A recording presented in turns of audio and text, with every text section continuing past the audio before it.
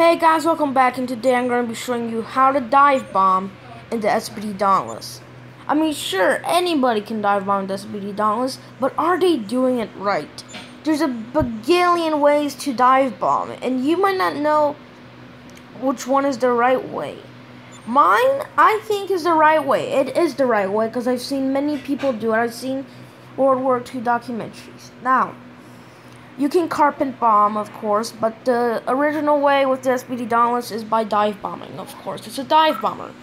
Now taking off is easy, but not like this. So I will show you how to dive bomb, and that will be pretty much it. I mean, you could do it your way, or you could do it the right way, but I'm not saying that you're doing the wrong way, just showing you how you're supposed to do it. Not saying that you don't know how to do it, but let's get to it. When you're climbing, this SBD Dauntless is pretty good, but it's not that good of a climber. It'll take you quite a while, and you can see I'm already doing a very, very smooth climb, and I'm already losing a lot of speed. Now, the SBD Dauntless dives from 8,000 feet, and you might be like, wow, that is very high, and it will take a long time. Well, it's a long ways. It is a very long ways, especially in just thing. Now, dogfighting. There's this ace in World War II who first started off in an SBD Dauntless. He was fighting against 3 Japanese Zero, and he killed each one of them. And then he later went on to fly the the F4F Hellcat, or Wildcat, God. Sorry about that, but when you dive, you want 0 throttle. Even if AA is hitting you, you want 0 throttle. You go too fast, your plane is going to be shaking. And not in the fun way. It's going to be shaking to where it's almost impossible to aim.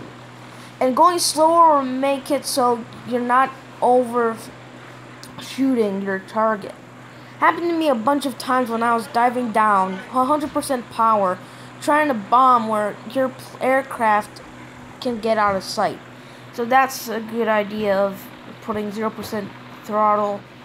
And another way to make it even better is putting your flaps to 100%. By doing that, you're making your air brakes even stronger, and when you take off or when you climb back up, it will help. Now, we are in 6,000 feet. We're supposed to be in 8,000, so I'm going to try and hurry up to that altitude. But it doesn't look like I'm going to have enough time. Maybe I am. Now, you could always do the tutorial in the game to how to dive bomb, of course. But I'm just showing you in this video how to do it. So yeah, you want 8,000 feet, which is not where you are, I don't think. You want to get over your target, as you see here. Put your throttle to 0%, flaps to 100. Now, we are ahead of our target, which is not bad whatsoever. It's actually perfect. Wait. So, let's go. Stop. So we're diving. Shish kebab. Stop. I don't want to go. Okay, so there's our target. At 2,000 feet, you want to drop it. And drop it. Then you want to go 100% throttle, pull up, and watch the fireworks. So there's not much to it. And then you want to pull up till you don't have a lot of speed, so you can put your flaps down or up. And that is pretty much all you have to it. 1,000-pound bombs does not do a lot of damage, so I'd recommend you doing it on the destroyer.